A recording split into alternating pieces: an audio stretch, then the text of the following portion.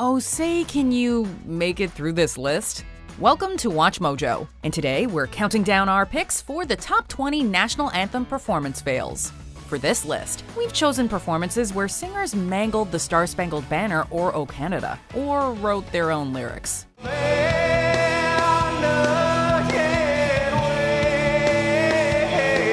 Number 20, Chaka Khan. What is it about the NBA All-Star Game and ghastly anthem renditions? For 2020, Fergie passed the torch to Chaka Khan. Whose broad stripes and bright stars. The R&B singer is known for her powerful vocals, but no one was ready for this. Singing at a snail's pace, Chaka Khan launches into runs that would make even triathletes exhausted.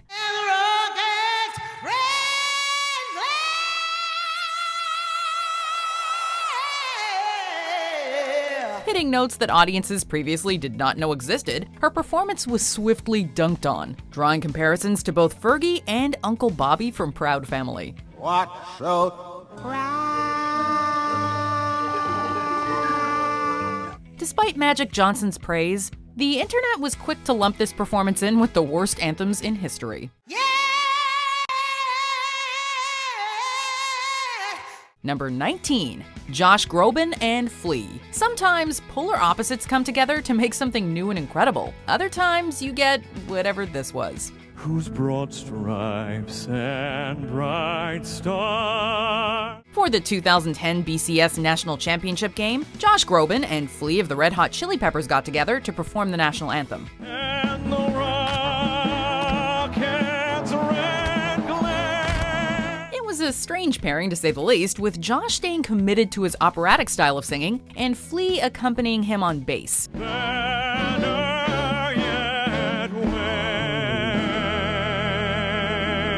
Their version was slow and seemed stilted, despite a drummer kicking in to liven it up. And while it wasn't the worst rendition we've ever heard, it definitely left us with more questions than answers. Namely, why?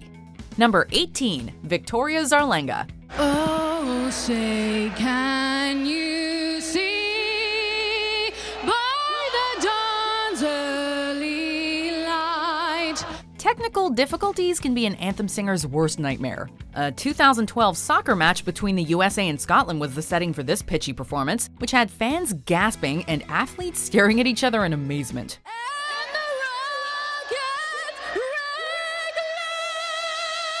Although Victoria Zarlenga rocked the diva finger and looked like the belle of the ball, her voice strained just enough to resemble a dying animal.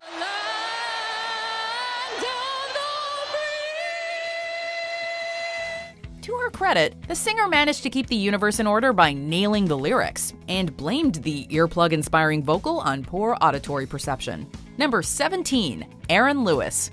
Your eyes and ears will be forever stained by this rendition of America's anthem. Aaron Lewis, the lead singer of the aforementioned alternative metal band, and now a country music crooner, went lyrically rogue at Game 5 of the 2014 World Series. But so proudly we hail. You'd think that such a self-consciously uber patriot would have remembered the words to the most iconic song in the country's repertoire. But no, he done goofed, replacing At the Twilight's Last Gleaming with a wrongly placed We're So Gallantly Streaming. Maybe he should have had the lyrics tattooed on his neck? Banner yet wave. Number 16, Michael Bolton. The Boston Red Sox were a year away from World Series glory in 2003, and their intense rivalry with the New York Yankees caused fans to tremble with anticipation. One glorious American hero named Michael Bolton temporarily calmed the storm and brought the country together with this confused rendition of the national anthem during the ALCS that year. Like so many singers unable to remember America's most famous song, Bolton took to the hand, closed his eyes, and belted away in a star-spangled slumber.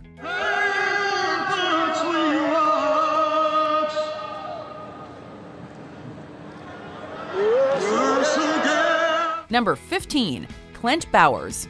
There must be something truly intoxicating to a performer about just going for it when they sing the Star-Spangled Banner. Perhaps it's some mixture of the crowd around them with the swell of patriotism that makes singers push their limits to sometimes disastrous results. That has to explain actor Clint Bowers, who had one of the most cringe-inducing final notes in his performance of the anthem at an NBA game.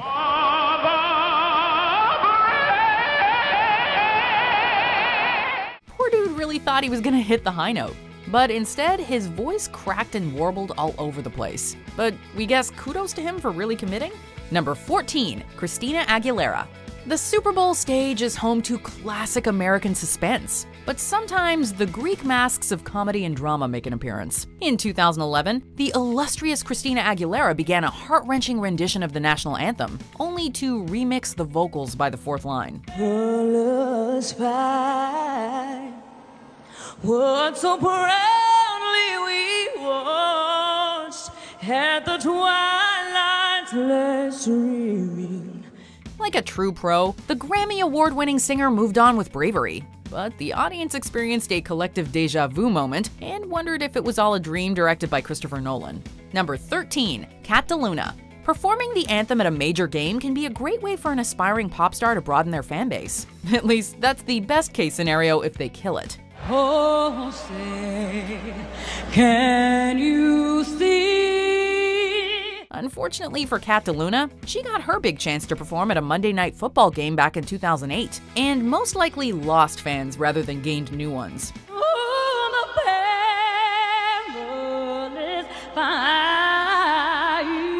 She gave a very diva-fied performance of the song, complete with vocal runs and matching finger wagging.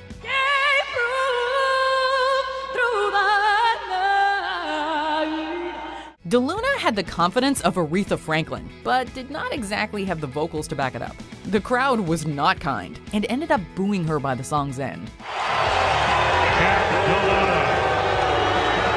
Number 12, Alexis Normand. At the 2013 Memorial Cup, a jazz singer from Saskatchewan, Canada scattered her way to national anthem infamy. Whose broad stripes and bright stars through the perilous night. Despite a strong opening line, Alexis Normand's vocal confidence quickly transformed to sheer confusion as she attempted to collect herself and move forward with grace. Was still there. What happened next was the creation of a new language, consisting of part mumbling and part singing, only to be followed up with a powerful rendition of the national anthem's final lines. Number 11, Steven Tyler. Steven Tyler may be a rock legend, but even legends have their off days. Performing the national anthem at the Indy 500, Steven started off nicely by doing a little harmonica riff before he started singing. Oh, say, can you see? But as soon as he opened his mouth, it went downhill pretty quickly. It was a bit too rock and roll, and he sounded more like he was screaming rather than singing for much of the performance. On a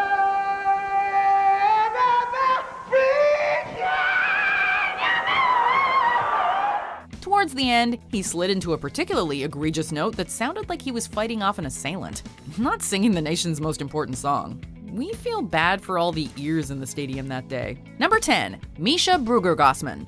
Sometimes you have to wonder who's booking the talent for these performances. What's so proudly we hailed? It's not too often that we hear an operatic version of the Star-Spangled Banner or O Canada at a sporting event, and that is for good reason.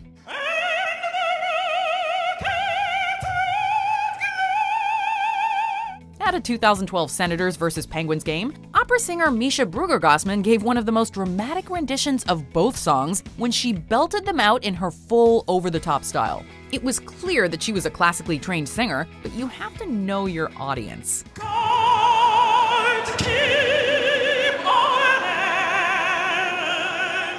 Overly drawn out, she made it feel less like the start of a sporting event and more like a brand of cruel and unusual punishment.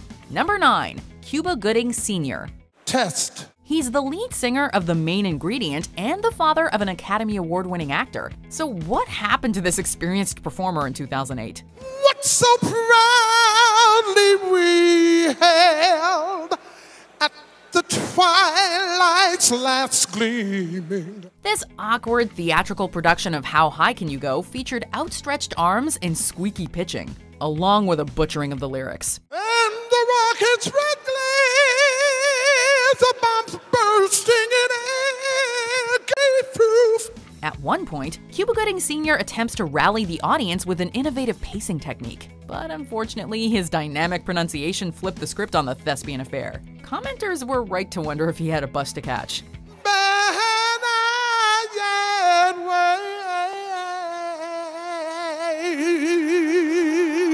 Number 8. Carolyn Marcel. Whether it's a lyrical mishap or a vocal disaster, performers understand that the show must always go on.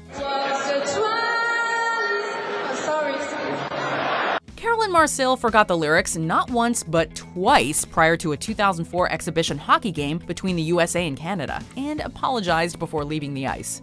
However, just a few moments later, Marcel returned with written lyrics for a shot at redemption, only to suffer an embarrassing backwards tumble and literal fall from grace. As the audience pondered what else could possibly go wrong, Marcel swiftly made her exit and called it a night. Number 7. Madison Rising. This band was doomed from the start. Before Madison Rising even began to play, the announcer at a 2014 NASCAR race introduced them as America's most patriotic rock band, a big claim for anyone to make. Whoa, say, can you see? What started off as a slow but fairly run-of-the-mill rendition took on a whole new life when the bass kicked in, and they attempted to turn the national anthem into a rollicking rock and roll song.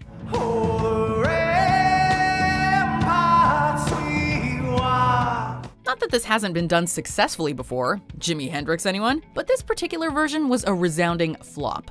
In the rocket track, the bombs bursting in air. Too aggressive and just tonally off, the performance was proof that sometimes it's just best to stay in your lane. Number 6. Jesse McCartney. When you're a professional singer, one of the lowest bars to clear is knowing the words to the song you're performing. But time and time again, we've seen performers let that get the best of them. By the dawn's early light, whose broad stripes and bright stars. That is exactly what happened with singer and actor Jesse McCartney, who completely skipped a line while singing the national anthem at the 2009 NASCAR Pepsi 500. From the get-go, he seemed nervous and timid, unlike his usual stage presence. We don't know what was going on with him, but it had to be bad to completely flub it like that. All the lands of the free. Number 5. Ezra Harris. While some of America's most prestigious singers prepare for the bright lights of television, others simply adhere to the call of duty. Was so held the twilight at the last gleaming broad stripe. At a 2006 police memorial ceremony in Chattanooga, Tennessee, Ezra Harris was asked to perform and became a YouTube sensation with his unique rendition of the Star-Spangled Banner. Bombs bursting in air gave to the night that the stars were still there. As the cameras rolled, the deputy seemed aware of his lyrical predicament, but continued on with a freestyle melody. For one shining moment, an amused colleague attempted to sing along, only to realize that Mr. Harris was playing by his own rules. Number 4. Dennis K.C. Parks. Confidence can go a long way in selling a performance. And if Dennis K.C. Parks brought nothing else to his rendition of O Canada, it was that. With growing hearts we see thee rise. In 1994, the Canadian Football League tried to expand the league with new American-based teams like the Las Vegas Posse. God keep our land glorious and free. For a game against Saskatchewan, Parks, a lounge singer, was chosen to sing the opening anthems, but too bad he never listened to the Canadian song beforehand. He made it sound like the Christmas carol O Tannenbaum, which stunned Canadians in the crowd. For thee. Parks became a laughingstock, but 2 weeks later he redeemed himself by singing it correctly at another game.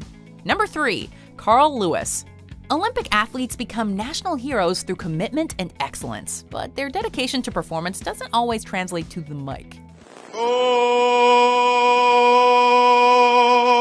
On one fateful day in 1993, Carl Lewis stunned NBA fans, along with Michael Jordan, by delivering a confused spoken word rendition complete with crowd integration and a thorough restructuring of the Francis Scott Key classic. And the Rockets, red flag.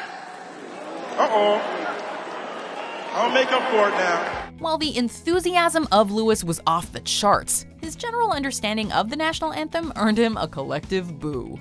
Number 2. Roseanne Barr. Truly one of America's greatest mysteries, this comedian was booked to perform the national anthem at a 1990 Major League Baseball game and shocked the world with her brash intonations.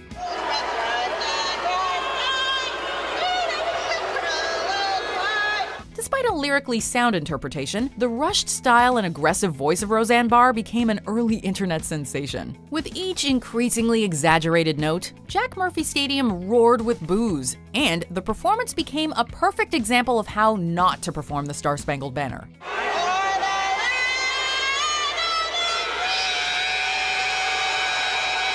But as a wise man once said, you get what you pay for. Number 1. Fergie.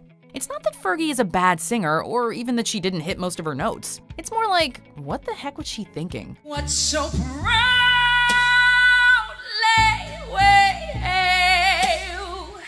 At the 2018 NBA All-Star Game, for whatever reason, she decided to perform the song with a jazzy arrangement, complete with scatting.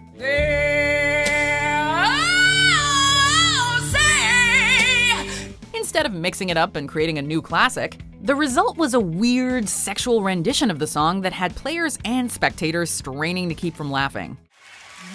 And the home.